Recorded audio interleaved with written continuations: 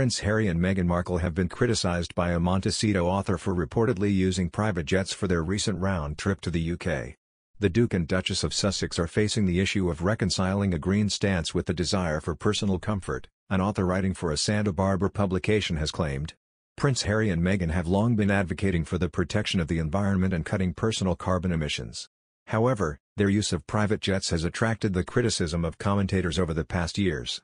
Most recently, Robert Eringer, a Montecito author, penned a blistering comment on the Duke and Duchess of Sussex in the Santa Barbara News Press, a publication focusing on the area where Meghan and Harry have established their new lives after bowing out of the firm as its working members.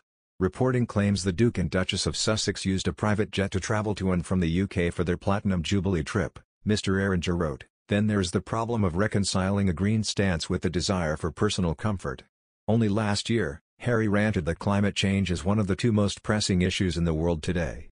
The author referred to a conversation between Oprah Winfrey and the Duke in the Apple TV Plus's special The Me You Can't See, A Path Forward.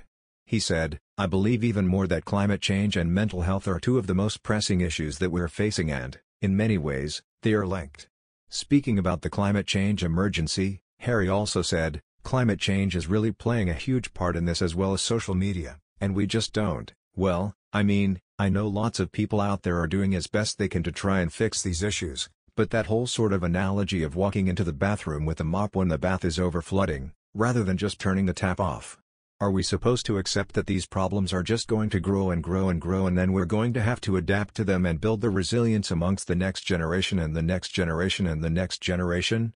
Or is there really a moment, a reckoning moment, post-COVID, where we can actually look at each other, look at ourselves and go, we need to do better about stopping or allowing the things that are causing so much harm to so many of us at the source, rather than being distracted by the symptom?"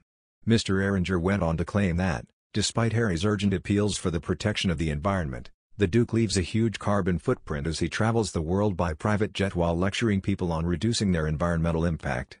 The author branded the Sussexes' behavior a pretenseless posture of "don't practice what you preach." Prince Harry, Meghan and their children traveled to England ahead of the beginning of the extended Platinum Jubilee weekend earlier this month.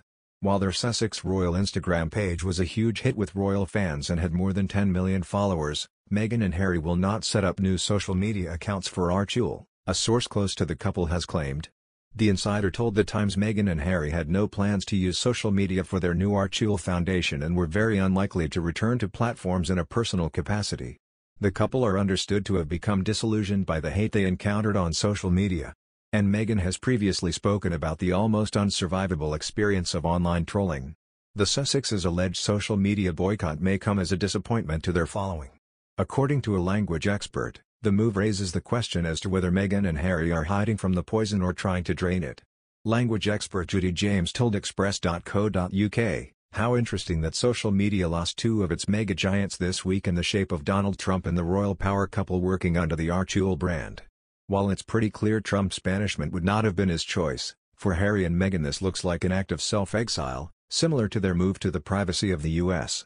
Judy claimed Meghan and Harry's work towards tackling online bullying seems to clash with their decision to quit social media altogether. The expert said, "Harry and Meghan have closed this very direct link to the outside world, and although they have spoken and campaigned about the toxic effects of trolling, they have still to let us know whether their current decision is an understandable act of retreat to achieve peace or an attack. Are they hiding from the poison or trying to drain it?" Judy claimed Meghan risks isolating herself from adoring fans by not engaging with them online,